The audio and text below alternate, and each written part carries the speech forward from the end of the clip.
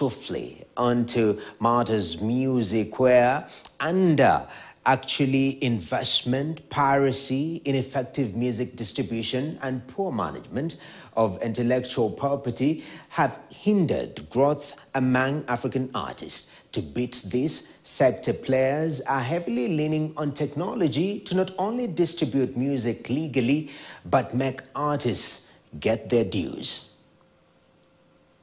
The journey is that we have millions and millions of people across Africa that are listening to music, but they're not doing it through a legal music service. They might not be the best fit for a streaming service. Either they have little data, they have the wrong devices, and so they are online, but they're not using a legal music service. We're seeing good growth in our royalty payments. We are averagely paying around $1 million US out every year at the moment, and so we have seen really good growth in our royalty payouts. It's of course a function of our growth. And now